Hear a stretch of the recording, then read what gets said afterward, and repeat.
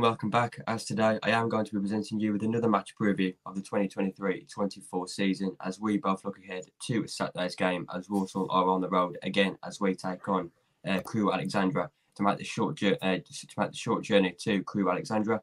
But before we do go any further, as you can already tell, I am delighted to be joined by Steve Hatton, who is of course a Crewe Alexandra fan. He will be on the channel to discuss his thoughts from a Crewe's perspective going into Saturday's game. But let's finally get into the main subject of conversation of today's video, which is of course the preview itself. First question, but what's the mood like around the club at the moment going into Saturday's game?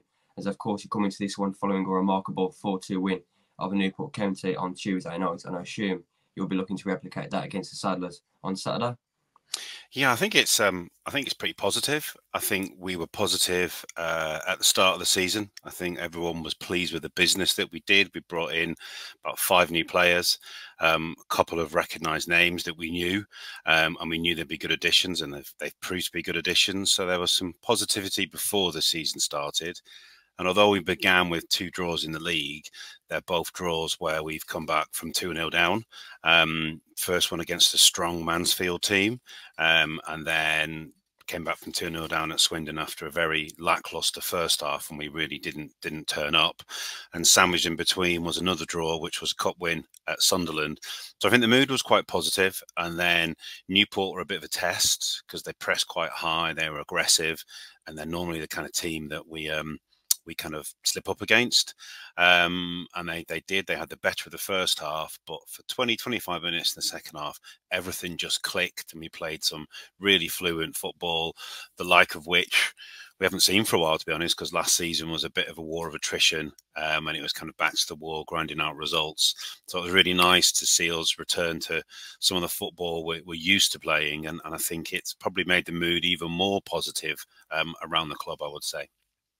Yeah, we're going on to what you just said there about you had Mansfield at home first game, which for me is a really difficult start for yourself. So it does look as if you've had a difficult start, such as Walsall. Obviously, Mansfield at home is a very difficult start for yourselves.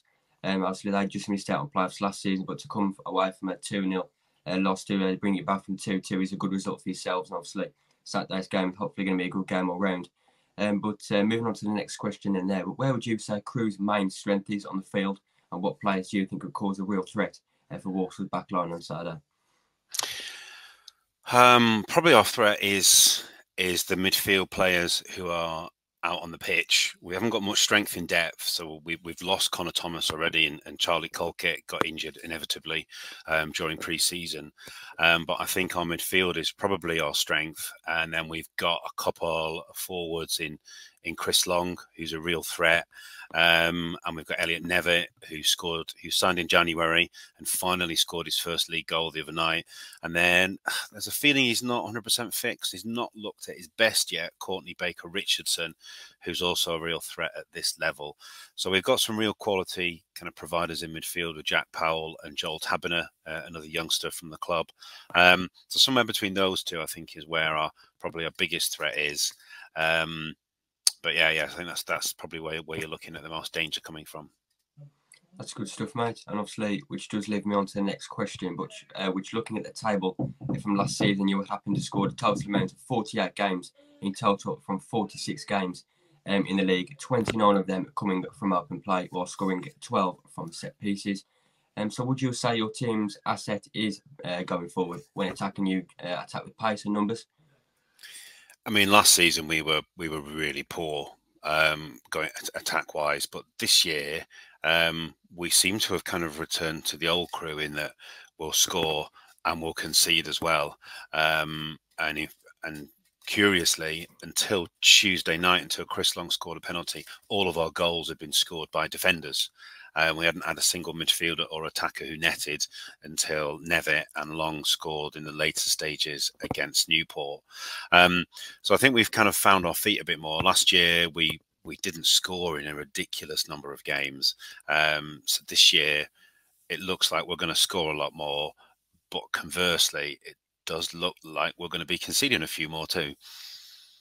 Yeah, that's good, mate. And obviously, moving on to the penultimate question of today's match preview, which is, of course, talking about the gaffer Lee Bell, who did get appointed in November 2022. So how would you say he is as a manager as a whole, and what sort of football does he look to introduce on the pitch? I think last year we probably couldn't really judge him because he came in when Alex Morris very surprisingly stepped down. So he was left with the signings that Morris had put together.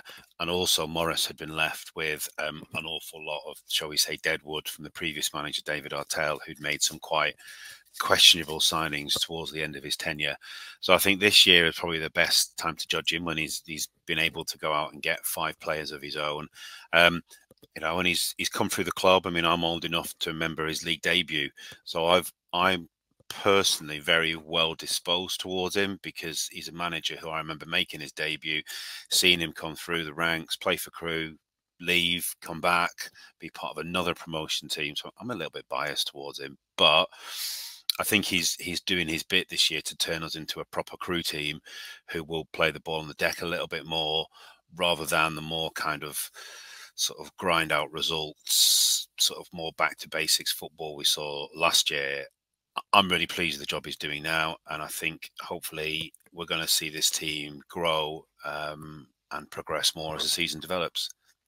That's good. Obviously, like you just said there about Lee Bell, very similar to our manager. Obviously, Matt Sadler, our head coach, obviously had a 2 or 3 year spell as a player not long ago, and obviously retiring from football. Obviously, was assistant manager for about 1 to 2 years, and obviously being appointed as full-time head coach last season.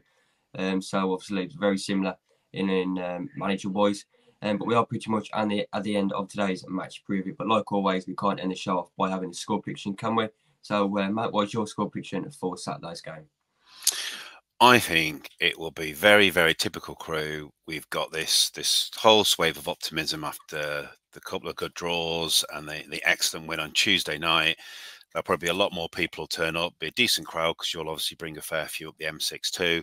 And I think we'll probably frustrate everybody and maybe draw 1-1. Very similar to what I've gone for, if you ask me. But for me, I am not feeling too confident going into this one. All of Sadler signs know Walsall tend to never get a result against yourselves. But me, stay positive as usual. I am going to go for a 1-0 win for the Saddlers. Like I say, it is going to be a tricky game against Crewe on Saturday, like you've mentioned. But for me, I am hoping for a good game of football all round. Hopefully get the fans off their seats regularly. But that does bring us to the end of today's match preview. Steve, thank you so much for coming on and chatting about Saturday's game. I do very much appreciate it. And I shall see you on Saturday for the match reaction of Saturday's big game against Crewe Alexandra, as well as the first episode of the On the Road series as well. So do stay tuned for that on the channel over on the weekend. And until then, up the Saddlers.